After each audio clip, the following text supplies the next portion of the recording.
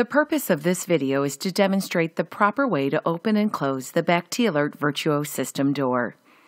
In certain troubleshooting situations, it may be necessary to open the BACT VIRTUO instrument door.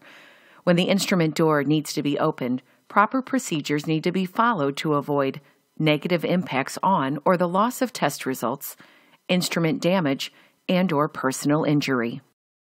Opening the BACT VIRTUO door.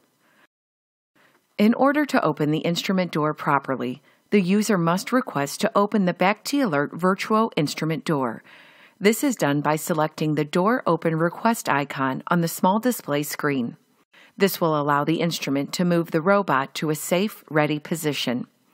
Next, select the green check to confirm the request. A Do Not Enter icon will display as the robot moves into the ready position. The Entry Allowed icon will appear when the robot stops moving. It is now safe to open the instrument door. To open the door latch cover must be opened. Press the grooved area in the top right corner to open the door latch cover. Next, grasp the door latch and swing outward to the right to the unlocked position. Using the door latch handle, pull the door straight out until the kickstand is engaged, then swing the door open. Note, to minimize potential false positive determinations or subculture recommendations, follow these guidelines when opening the instrument door. Do not keep the instrument door open for more than 10 minutes.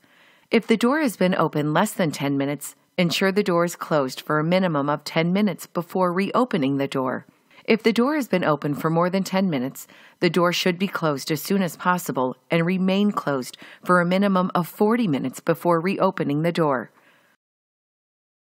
Closing the BACT VIRTUO door. Before closing the door, check that the green LED is illuminated on the robot gripper. This is the Safe to Move sensor on the robot gripper that alerts the user that the gripper is in a safe position.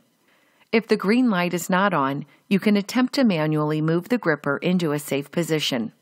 If the green LED is lit, after moving the robot gripper, the gripper is now in the safe position and the door may be closed. To close the door, first use the door latch and swing the door inward to position the door directly in front of the instrument. Pushing the door closed. Place your hands flat on a solid surface of the door. Avoid applying pressure to touch screens or wrapping fingers around the edges of the door where they could be pinched. Push door straight back against the instrument to the fully closed position. The kickstand will raise and stow inside the door as it is pushed into the fully closed position. Ensure the door is fully aligned against the instrument with no gaps in the gasket. While pushing firmly on the top of the instrument above the large display, swing the door latch inward to the left until flush against the instrument to the locked position. Lift the door latch cover up and close the door latch cover.